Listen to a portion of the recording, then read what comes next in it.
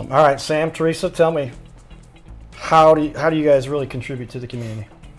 So, I mean, first off, putting the best roofing system on people's roofs once they, you know, learn who Archway is. So I would say, first of all, us putting their roofs on.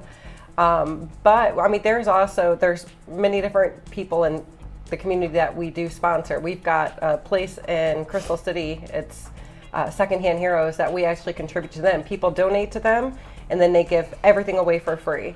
So we really appreciate that. And then this year we're kind of ramping up where for every roof that we sell, there's a portion of that sale that will be donating to local pantries and different organizations that need help like ours, so that it can be distributed to everybody in the community.